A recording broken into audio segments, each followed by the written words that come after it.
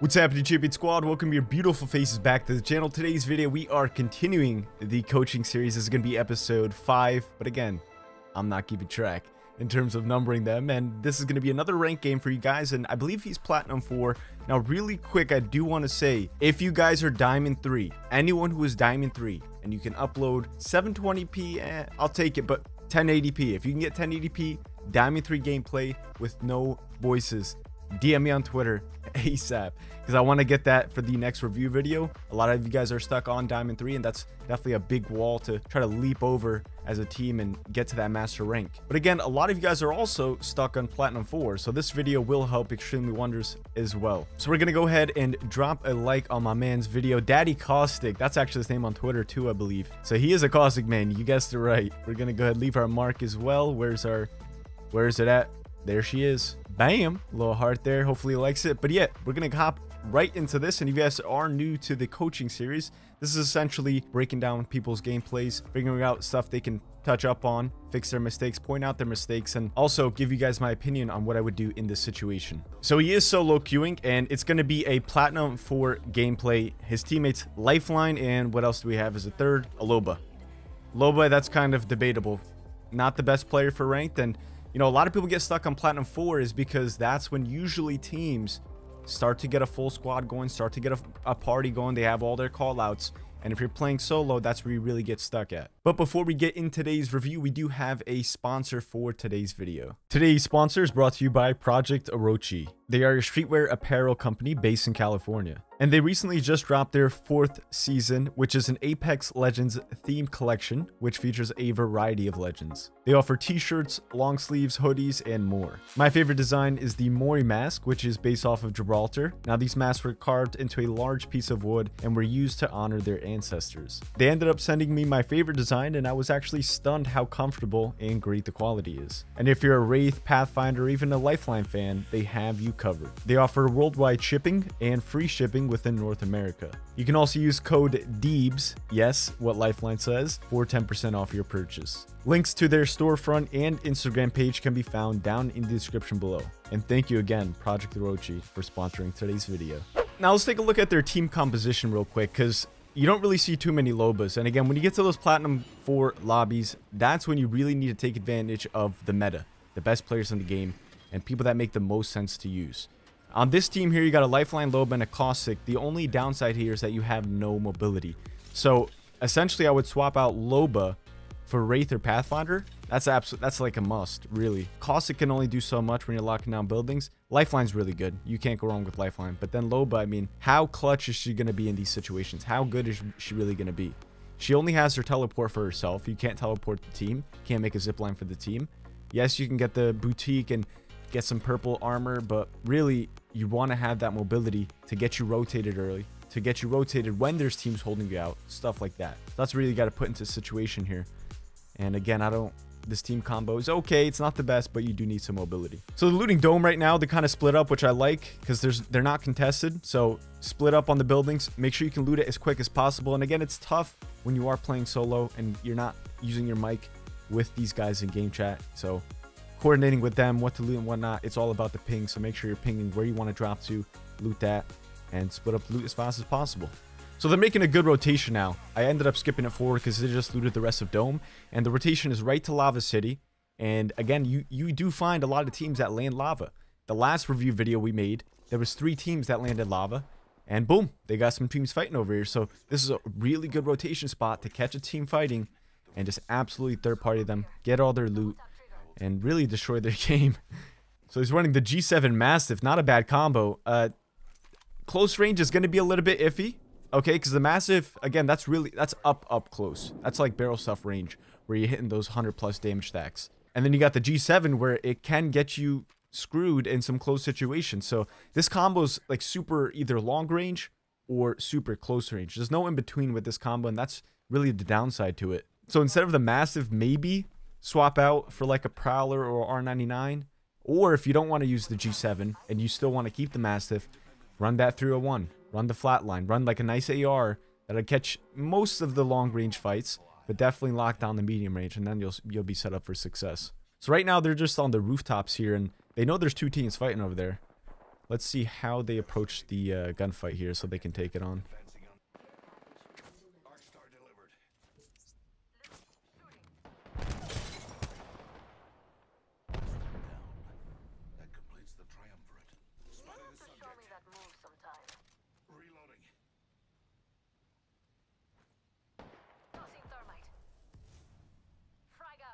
Let's move to this sector. Shops open, boys and girls. We should go here.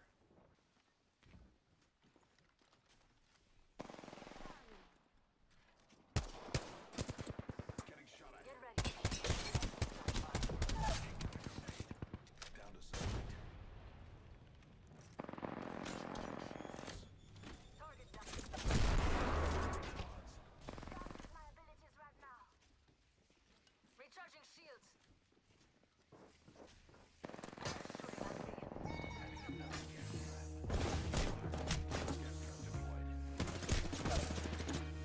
So I didn't want to talk in that exchange there. I just wanted to see how we really played it out. And I'm going to come back and break it down because there's quite a few things that I pointed out there that could have been capitalized to make this go much smoother, even if you are playing solo. But the biggest problem I see was at this point right here. So where you guys heard them fighting, you knew they were in there, you knew there was 2 teams in there for sure, and there was a couple knocks. I mean, if you paid attention to the kill feed and also hearing to the type of guns that they're using in the building, once you start using these weapons, you're gonna understand what type of weapons they have in the gunfight. And I heard an R99 and maybe a G7 or a Prowler, but then you have to really pay attention to the kill feed where you can see these weapons listed up there, and you know for sure if that's getting a knock in this specific gunfight. That's number 1. And number 2, even though you are playing with randoms and you really couldn't coordinate a team push super quickly and super effectively, you need to man up because you have caustic, you're full blue, you got your gas traps ready, and you have your ultimate. Right here, they're in absolute shambles. The person that jumped out already died.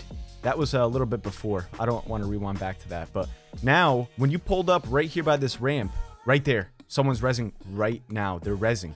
So they're in absolute shambles. They don't expect someone to come in and just absolutely bully them. And this is what you have to do. You got to go in there. You have your ult. Just toss your ult right on that res. Whoever's going for the res, even if it's domed. If you toss your gas ult next to the dome, the gas is going to seep in. So that's going to be really clutch there. But essentially, you guys waited way too long to make this push. And again, even if you are solo, you need to man up and get in there. When your team knows that you're fighting and you're throwing your gas hole and you're getting a knock, they're going to back you up. They'll be there. Don't worry about them, really. And then you ended up taking the gunfight with a G7 inside here. But again, now they already healed. They regained some leverage that you could have just caught them while they were absolutely destroyed. And they took a fair gunfight, I guess you can say, because they were, look at that Gibby right here. He's pre-aiming you. This guy, maybe you caught him off guard a little bit, but the Gibby was pre-aiming you.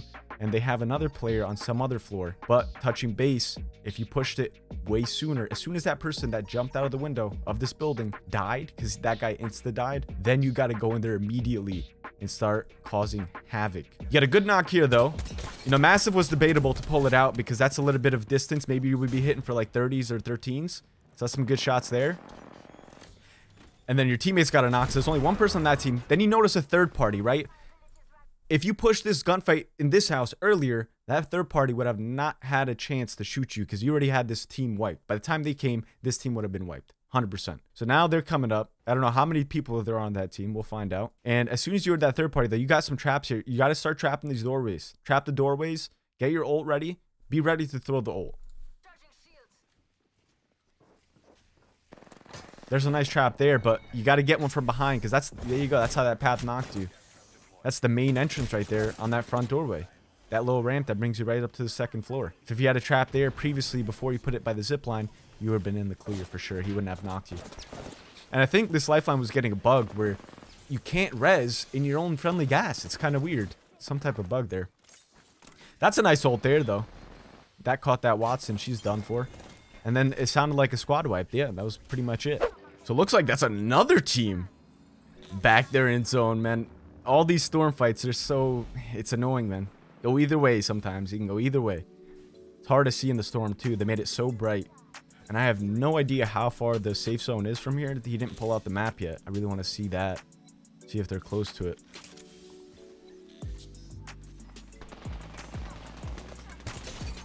Good shots there. Easy knock. That guy died out. Maybe he had self-res. Not entirely sure. He could have had teammates. It is ring 1, so they do have some time if they have heals, but the more you're sitting in zone and making a lot of ruckus over here, the other teams are going to hear you that are not in the storm. And they're going to gate hold you out. That's why I hate making so much noise in the storm. But let's see if he takes this balloon here. The balloon would be clutch. You could take that balloon on top of sorting, main sorting building. That'll be a really good spot to come out of storm. So while he's rotating here, I do want to say thank you guys so much for 80,000 subscribers. It means the world to me. It means a lot. You guys showed a ton of support over these last few months. And I set a like goal for 1,000 likes on the last coaching review video. You guys absolutely destroyed it. I think I got to increase it now. I think we're going to go for 1,500 likes. Let's see if we can break 1,500 likes on this video. I know you guys could do. You guys destroyed that last one. So thank you guys so much for that. So they pulled up right here. They're going to full heal. That's a nice lifeline drone. And now let's see if somebody's gate holding them out though, because that's going to be huge. A lot of teams can hear that fighting back there, and they know you're going to pull up in zone. There's the team there.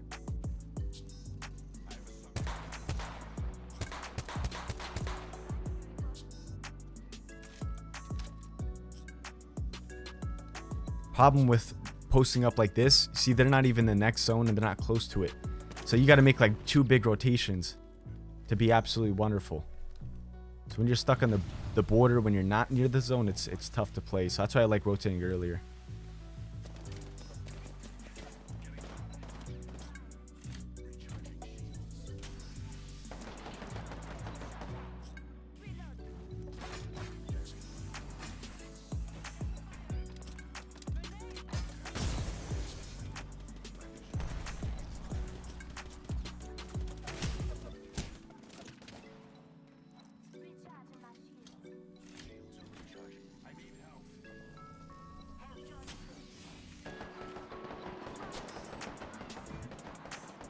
That Loba almost got destroyed. 20 HP. It's a nice knock there. 2v3 right now. Loba's kind of weak on health. Get that Mastiff out. There it is. Nice.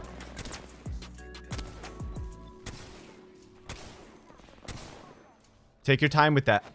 Take your time with that, right? You want to juke him first and then shoot. You're sort of trying to... You're shooting a little too early when you're trying to juke. Act like you're running the other way and then just take 2 steps back. Then pre-aim, then shoot. Now, real quick, before the actual rotate, I do want to go back on this. And I have a couple things I want to say that can definitely help a lot of people. First things first, this touch is based back with having no mobility on the team. Wraith would have been clutch right here to make a portal from those blue boxes right past anywhere near cover and ahead of this team. And then if they try to take balloon, you got the G7. You can beam them off the zipline on the balloon. But the key thing here, you don't have mobility. So instead, you got to really pray and hope your movement is good enough to avoid the shots here. And let's take a look. Right here, you crank a cell just to cap up a little bit before you make that next big hike down here. And then they start nading you guys. And that's where you just full sent it. Right here. So you see, you can hear the bullets hitting the floor on the bottom right here. Now they hit you a little bit. That nade did most of the damage before you started running. Now they hit you a little bit, but as soon as you start getting tagged a little bit more, and I think you do, like right around here, you start getting tagged. Once you get tagged, stop moving. When you're running in one direction like that, just staying still. I see Daltus do a lot, and I started incorporating it, and it works absolute wonders no matter what character you're using, even if you're a big hitbox like Caustic or Gibraltar. When you're running in one direction and there's a team that has a wide open angle on you and they really have the opportunity to knock you in that situation, instead of running directly straight there without taking any pauses, when you start to get hit, stop. And maybe even after you stop, maybe take 1 step back and then run forward and then repeat. Maybe run after you do that step back, run for like 3-4 steps and then do it again. The key here is to try to be as unpredictable as possible because they know where you want to go, really. They know you want to go to cover, right? So trying to make it as unpredictable as possible when you're going to that cover is really going to help you avoid that many shots. So here, boom, right there. As soon as you got hit once, I know you're this close to cover, but maybe take a step back. You wouldn't have gotten hit that second time and then run forward, and you would have made it in the clear with a little bit more health. But again, if they started beaming you when you were farther back from this cover here, you could have saved a good bit of health. Right here, I probably would have hit balloon. Instead of running it in like this, walk up to that balloon, crank 1 medkit, take it up, and you're out of there. I mean, really, it's going to get you past all the way over here. I mean, you didn't even climb up the donut to take the zipline across. So you're taking unnecessary storm damage here. that balloon would have went justice for you guys. Because you want to be around close to full health before you're taking a balloon. Because you're not going to be able to crank a heal for another maybe 10-15 seconds by the time you go up it and land. Now they're doing a good job of rotating here. The safe zone is in train yard, but it's not going to end there. According to this big zone where it's more pulling towards the skyhook entrance, where the titty pole is. Yeah, so it's not going to end the train yard. So good job of not going into train. Because then you know there's going to be teams in there. It's going to be a hassle trying to get through without mobility on your team. But you do have a team up in front. Let's see you guys play it. You get ulted. Maybe take height on the top left instead of running back. I don't think that ult was connecting up here. Whoever's teals made a really good play right there. See? She's not getting hit. She's just getting shot at. That would have been a really good spot to hold right there while that ult was going off. Because number one, you don't have to run back to it. And number two, you have high ground. Yeah, right up here would have been perfect. But you're still in zone here. I mean, you're vibing. You're chilling. Nothing crazy going on right now. And really, you're in a good spot because no one can come behind you guys. As long as you clear it out right here and no one's there ready, they're not going to rotate when it's ring 4 through highway and take all that storm damage. Even a portal want to get you past there. No team is going to do that. Oh, don't ult it. Don't ult it. Save it. That could have been saved. I think he's taking somebody that's down, but that could have been saved. That guy's already knocked over there. Right there, you were a little bit behind your team while they were fighting. Maybe post up with them. Make sure you're on top of when they're fighting to get on the scene as fast as possible. Because you could have been there a little bit sooner. I guess that ult holded them back a little bit from pushing. But I don't think it was needed there. You could have saved that. So the person your teammates knocked, that guy got finished up. So definitely less than a full team around in this area. There they are behind there. That's another knock. Okay, so it was a 2-man team. That team's wiped. Good stuff. Oh, they had the loot, man. Oh my god. Gold hemlock, gold helmet, gold body. They got everything. Holy. So while we're here, because he has an option between an Evo and a gold shield, the biggest factor between what should you take, a gold shield or a purple Evo? I would take, if you have enough batteries. That's 2 or more batteries. You do have 2. So that Evo could go justice if you want to take that. And that's what I would actually do in my opinion. But the gold is pretty good because then when you don't have batteries, you can crank those cells and that's going to help you get away of some tough situations. But again, if you have about 2 or more batteries, grab that Evo. I personally love the Evo. When you get it red, you're a tank hitbox like Caustic where you can absorb more damage. When you have fortified passive, that's a GG. And you do also have that G7. Now, even though that Evo was purple, you'd get that leveled up to level 5 right away. Not really worried about that. With that G7 fully decked out, you'll be vibing. So it looks like he's doing a weapon swap here. Ends up picking up the Prowler. Absolute god tier gun. And this is the combo that I was saying, which is near the best combo in the game. You got long range absolutely locked down. Close range and medium range locked down. Prowler's an absolute god. And it's decked out. He's got the select fire on it. Everything. Look at that G7. Juicy G7. Wow. Okay, so let's pay attention next zone here. Titty pole is still in. That's a valid choice if they want to go up there. Oh, there's a team up there. But you're Caustic, and you nearly have your ult. You're at 89%? 90%? So you almost have the ult. I mean, it's a good spot temporary to hold for now, but I don't think it'll end here. And Titty pole is still in. That's why that pole is really good, man. That pole is phenomenal. So what you actually could do is, I don't know how close the zone is to that zip line. Maybe it's not that close. But if this zip line's like too much in zone, you got the other zip line to take. So what you could do is you Caustic ult up on top of that pole because there's a team up there. And that's going to block all their vision. It's going to make them really weak. And if anything, they're going to drop down from there. Unless you have another Caustic that can stay up there. So what you do in this situation, check out other squads that are in the area. You want to pay attention to where the other teams are located. So instead of bantering like this, because you know you got to run into them, it's not a good look. Right here, pay attention to where other squads are positioned. Because you still got 3 total squads besides you guys. There you go. That Lifeline did a good job pointing one out there. So that's 2. We're still looking for 1, which are probably around here somewhere. A little ratty. So a team on top of pole and a team down to the left. So you could do a couple things here. You can either play under the pole if you don't feel comfortable taking the zip line up. The play that I said before, which is ulting the top. Let's see where that team is to the left here, though. I don't really... Where are they? Yeah, they're kind of far out. You could honestly ult the top and take the zip line up and absolutely butcher that team. And then you're in next zone with high ground. It's the best spot in the game. You guys decide to rotate bottom. Okay. And if that Loba was actually pretty smart, and if you ult the top, she can TP up there and force them off of high ground. when you have your ult going active, because that ult is going to last. If they try to stay it there and that ult connects in a decent spot, they're going to die. They will die. That team on the bottom, the team outside over here, they just came out of zone actually. They rotated a little late. They took some storm damage. Okay, so now the pole is not in zone. What is that guy doing? I have no idea which team he was a part of that caustic. Maybe the team on top or the team outside. I don't know. There's a Bloodhound scan there. He might have been a part of the team on the bottom, because I doubt those people up top would have dropped down. There's no way they'll give up position like that. And you know for a fact that they're going to rotate last second. They'll stay up there until right when it's about to close in the zone and then drop down and rotate. Spotted the subject. 45 seconds. Rings just up ahead. That's a Revolt. Good send back.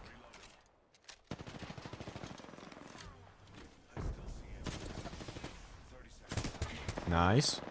So Revenant, Bloodhound. That might be... Realistically, it could be a two-man team down there. Which could be a potential ape with your gas ult. To get them off the scene. I know you don't really want to be fighting and be the first to engage when there's only 2 other teams left. But when the team is playing like that on top of you, you could potentially ult down there and just play in your gas. Because the team on top is not going to be able to see you that good since you're in your gas. Unless they have Digi threat. Which a lot of people, I mean, it's debatable. Some carry it, some don't. But if you clear out that team back on the bottom there, right after they came out of the Revolt, that would have been a good time to push when you sent them back. Because they didn't do too much damage to you guys. That's tough.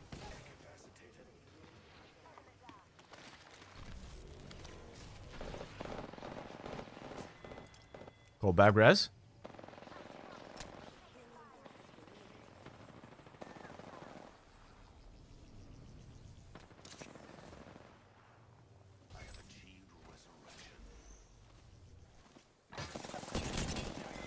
Ah! Almost had him, almost had him. Oh, the other team is still alive? Jeez. That was a 1v1v1 right there. Well, while the path was self-resing. So there's a few things that I want to touch on real quick in this situation where if you do have a team that's being a pain in the buttocks, where they have just the dominant position on you and you really can't do anything, is number one, you could have either ulted them on top and forced them off, because they'll jump off. If they don't have a caustic up there, they're going to jump off. Trust me on that. They'll jump off, and then you'll make it a fair playing field where you could potentially put them sandwiched, the 2 teams sandwiched, so they'll fight each other and then you can come clean up. That's number one. Now, if you didn't ult the top, what you can also do is, even though they have high grounds and you don't want to be the first to engage when it's 2 other teams left, you got to force the engage and throw your ult. When you throw your ult, you're going to be able to hide in that and use that as cover, essentially. And there's also like a little cliff right here that the team, that 2-man team, that was only a 2-man team that was hiding down there. So that should be a nice, quick, simple squad wipe that you could have did pretty quickly before that team could have dropped down and aped you. And I think the best time to push that team would have been right after they got sent back from the Revolt. Because now they don't have full health. And guess what? Cost of gas affects health. So that's a bonus on top of that push. And number 2, you will have some decent cover from the cliff. Not even the gas is a bonus, right? You're going to get some cover from the gas because they're not going to be able to see you if you're in your gas. But you do also have some cover on the cliff side here. It's a little ledge that you can hide underneath that you wouldn't have gotten shot from this angle up top. So that would have forced them, if they wanted to push, forced them to drop down. And again, you can rely on your gas for a little bit to stall that fight. You guys waited last second to push in, and really right here, I wouldn't be trying to take this fight. Even though it's, you know, he's looking at you, probably ult around here. You want to ult there and then run in. You don't want to be taking storm damage when it's around, what is it, 6 or 5? It's hard to see. It's 720p quality. But look at that. One tick did near 25 HP of health. Let's see how many times you get ticked from it. Twice. So 50 HP gone. And then 50 HP gone from, or 50 armor gone from the guy you were trying to fight. Which you did knock, which was a good knock. But maybe if you ult there, instead of ulting to the right here, because when you ult, you want to play inside of your ult. Because it's a good use of cover. Even though you're not, I mean, they can shoot through the gas, obviously. But they can't see you. Unless they have a digi threat, they can't see you. So wherever you're throwing your ult, that's where you want to be pushing into. Then you go down here, which is unfortunate. The team on the top made a zip line to this area here, which was a good play on them. You got to give props to them. They made a good play. But here, this is the last thing I want to point out. When you crank this self-res off, because it was a 1v1v1. It was a Bloodhound, you, and a Pathfinder. Pathfinder was halfway to self-res. And you right here. Instead of trying to take this fight, I would have scooped around behind the Pathfinder and forced that Pathfinder to be in between you and the Bloodhound. Now, what that would have done was have the Bloodhound shoot the Pathfinder. He's not going to shoot you because the Pathfinder's closer to the Bloodhound. And then if that Pathfinder's getting shot at by him, he's probably not going to... It's a 50-50 gamble if that Path is going to shoot you or turn around and shoot the Bloodhound. But I'm willing to take that gamble if it means winning the game. Instead of trying to fight this Bloodhound Red Evo, full HP, full armor, whatever he had. He had some good shots here, but again, you're down on health. 75 HP total gone. And it's tough. So that's the Pathfinder that does self-res. So if you came up and around right here behind him, you would have forced them to fight. And then hopefully that Path, maybe either had gold bag or if anything, did some damage to that Bloodhound. And then boom, you got some decent shots on the Bloodhound. You'll catch him off guard. And essentially either A, the Bloodhound would have to reload or weapon swap. And that's where you have the advantage. And does the Bloodhound win it all though? I just want to see. I think he does. Yeah, he does. Bloodhound wins it. So he placed top 3. Not bad. You got full KP. But that end circle, it was tough. Overall, it was a good game. GG's. You gained some RP from it. Decent RP as well. But that is going to do it for the video. If you guys want to check out his original video, it will be down in the description below. Be sure to check out Orochi in the link below as well. And if you haven't seen my other videos in the coaching series, I do have a playlist, which I'll either put in the description or I'll put it on the end screen of this video. I hope you guys have a fantastic rest of your day. And as always, this has been your boy Sultan D. I'm signing off. Peace.